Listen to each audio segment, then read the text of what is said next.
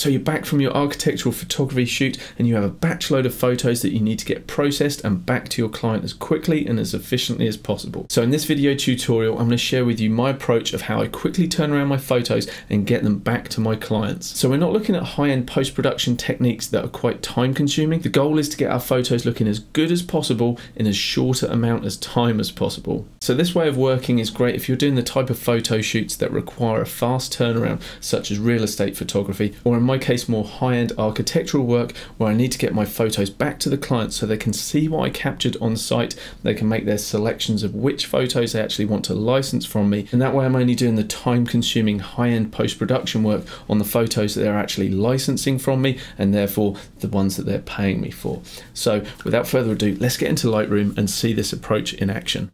So I'm going to share my editing process with these photos now, but normally what I'm going to be sharing with you, I'll be applying this as a preset when I bring these photos into Lightroom. So thus far, I appreciate that these do not look like a good set of photos. There's no real cohesion between these photos. The white balance is off, the exposure is not correct, and so that's what we're going to fix up real quick now. So I'm going to jump into the develop module, and I'll leave auto sync on so that every change I make is applied to every single photo. And so I can't get too specific on individual photos. I need to work from a generic point of view, whereby I'm going to try and improve all photos on a global level. And that's what you want to do when you build a preset, is work from a global point of view. You can't build in things like white balance or geometric transformations. That's specific to an individual photo. So everything we're going to do here will work globally for every photo. So first things first, let's apply a nice flat profile. Oh, how boring is that? Don't worry, we're going to bring back that lovely contrast, but we're going to do it ourselves.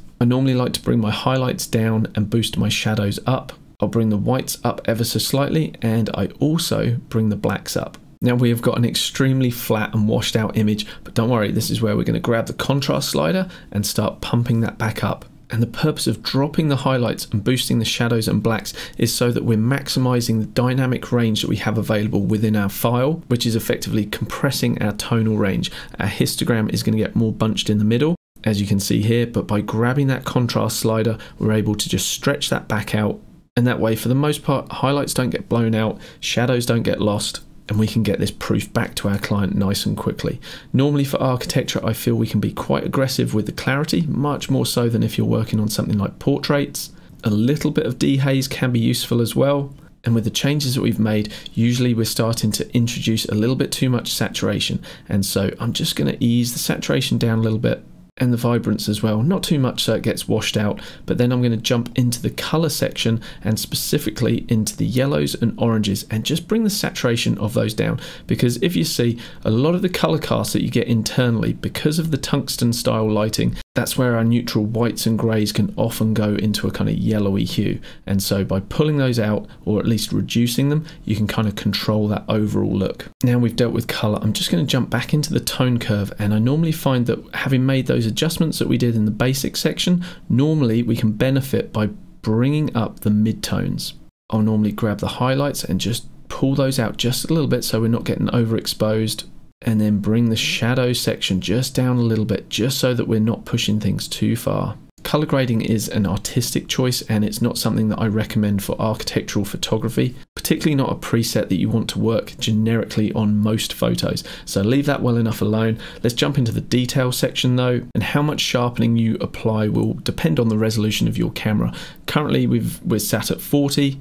I shot this at f11 on a tripod, so we're already pretty sharp, but I like to go quite strong with this. Radius of 1.5, amount of 100, just so that those proof photos look really nice and crisp. At the reduced resolution size that I'm going to be sending the proofs back at, any noise that we've introduced by boosting up those shadows and the blacks is barely going to be noticeable. But if you want to, you can introduce a little bit of luminance noise control, and for now that's where I'm going to leave that.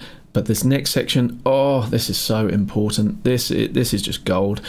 We want to turn on remove chromatic aberration, which isn't going to show us too much at the moment, but this is the main one. Enable profile correction. I'm going to click this, and isn't that so much better, particularly in a file like this one here, where we had so much barrel distortion initially. If I turn this off, and put it back on. We've corrected the vignetting, the darkening around the corners, and geometrically those lines are much straighter.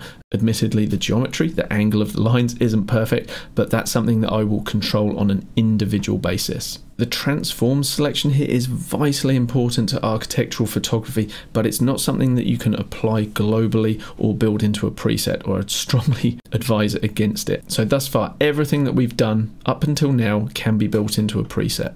From here, this is where we put the finishing touches onto the individual photos. I say finishing touches, but I'm purely talking about that from a proofing point of view. We do not need perfection at this point. We just want a good representation of what the image can look like so that the client can make that decision if they want it or not. All of the hard work of exposure blending, making sure we have a perfect white balance, potentially removing little dust spots like this, that all comes later. But what we can do is some quick fixes, such as clicking on that neutral grey point. That has given me a much better white balance on this photo. And looking at the next 3 photos, or next 2 photos, I know that I can actually synchronize that white balance across those 2 photos. So I'm going to make sure that nothing else is synchronizing but the white balance. Guys, if you missed the first part of this video series where I shared my organizational techniques of how I actually set up the stacks and rename these photos, then I'll link to that in the description below. So once you finish watching this, by all means go there and check that out as well. Here we're going to have a mixed color balance because we have the internal lights on, and so I'm just going to find an area where I think we're going to get a pretty neutral color balance, and I'm happy with that. But what I am absolutely not happy with is the keystoning effect that we've got of the vertical lines here, and so that absolutely needs correcting. And my favorite way to do that is with the guided tool, and I just draw a guide down the right hand side of the frame, find a line that should be vertical close to the left hand side of the frame, and make a little refinement if I need to, and we can constrain the crop, and that's going to get rid of that slight warping that we saw at the edges. And I've already made the decision that most of my vertical shots are going to be 4:5, and so now I can reframe that as I want. And now I can move on to the next shot, which, if I remember rightly, I didn't move my tripod, and so what I can do is just come to synchronize, select the transform option this time. We've still got white balance, which probably won't work for that. No, we've gone to blue on this one because at this point I've turned off that tungsten light, and so most of the illumination in here is coming from outside the window, much bluer light, and so let's just click to set a better white point for that. So it's pretty much as straightforward as that. We're literally clicking to set a more accurate white point, and then coming down to transform and making sure that everything's nice and plumb. In the transform section, it's worth trying Lightroom's auto feature, especially for the proof. Now, while the guided method is generally going to give you better results because you are in control of it, auto method, while not perfect, can sometimes give you a really quick fix like it has in this case, and that's good enough to go back to my client. Again, let's try auto here, see what job it does. That's pretty good. And again, come up, make sure that we've got the right white balance, choose something that should be neutral white. And if you come across individual images like this one where you feel like the highlights might be a little bit blown out, for example, you can always come in and make those fine adjustments. The same for the white balance as well. If you haven't quite nailed it, you can just make fine adjustments. But honestly, don't get caught up in the weeds at this point because it's just not worth it. The client may decide, I don't even like this frame, this isn't really what I'm after, and you will have wasted time that you really didn't need to. So just smash these photos out as quickly as you can, get them back to the client and get paid.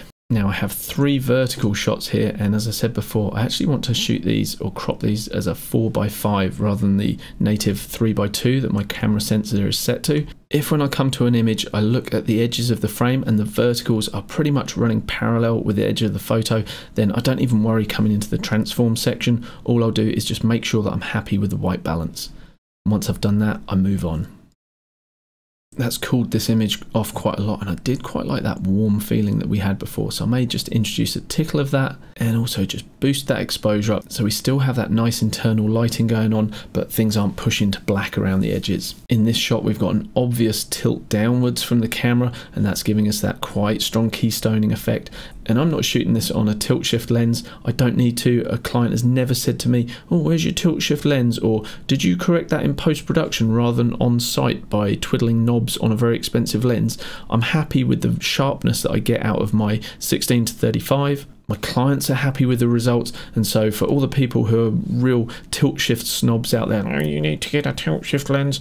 No, I don't need to get a tilt shift lens. If you want to buy me one, be my guest. But until my client says to me, I'm not happy with this work unless it's shot with a tilt shift lens, I'm not even interested. And people who also say, well, you could have got that right in camera on site.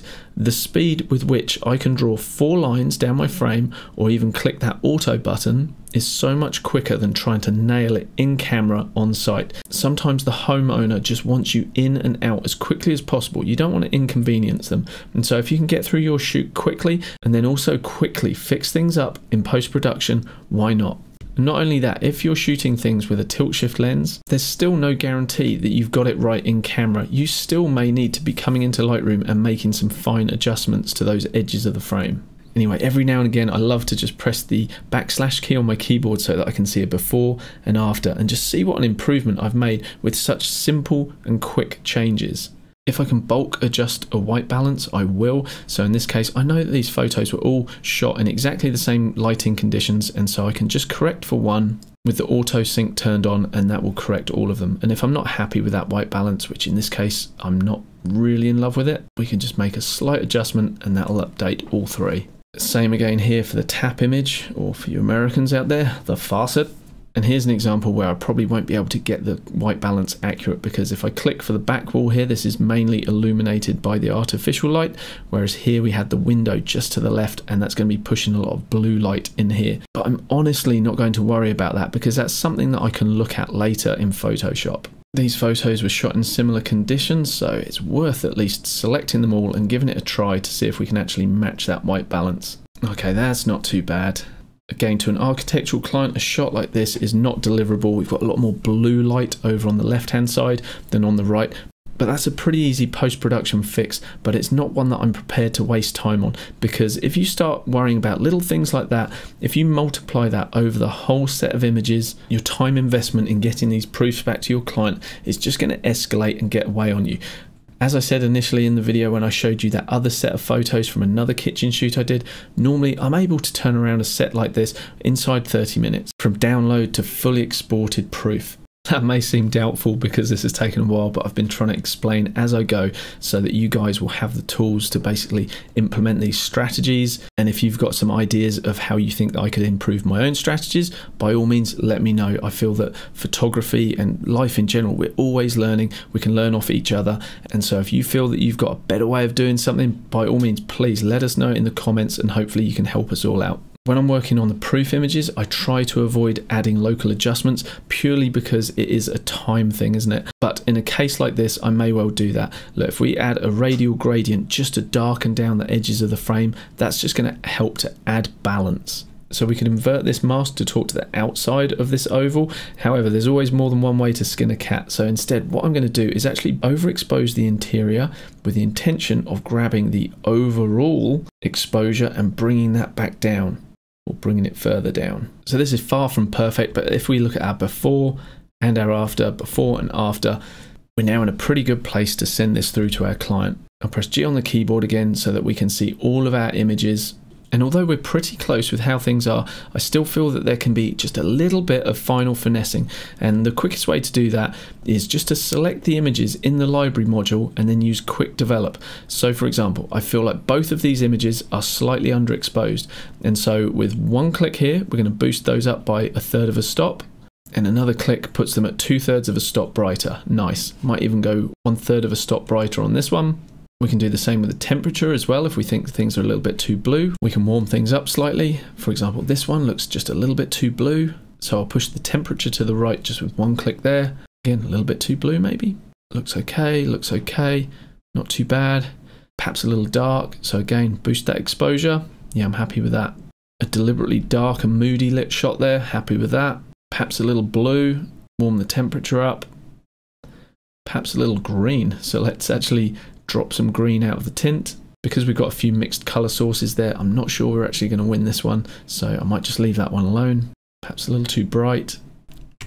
Same for these two, slightly overexposed. Perhaps brighten these lights up a little bit and control the highlights a little more in that one. And I'm going to say I'm happy with all of those. And now we have a much more cohesive set of images ready to send back to our client that, if I were not recording a video and explaining what I was doing, shouldn't take more than about half an hour to achieve those results. And the longer you look at your proofs, the more you're going to want to fine tune them. like I'm messing around with the color balance there. Just leave well enough alone. That's good enough for our client to look at these and say, yes, I would like to buy this photo, or no, that's not quite the right angle that I'm after. I hope this Lightroom workflow has been helpful to you with your architectural and real estate photography. If you want to learn more about some of the more high-end retouching and editing techniques that I use in my architectural photography, just let me know in the comments below some of the challenges that you are facing, and I'll see what I can put together for you in future videos. Thank you so much for watching, guys. I'll catch you in one of those videos.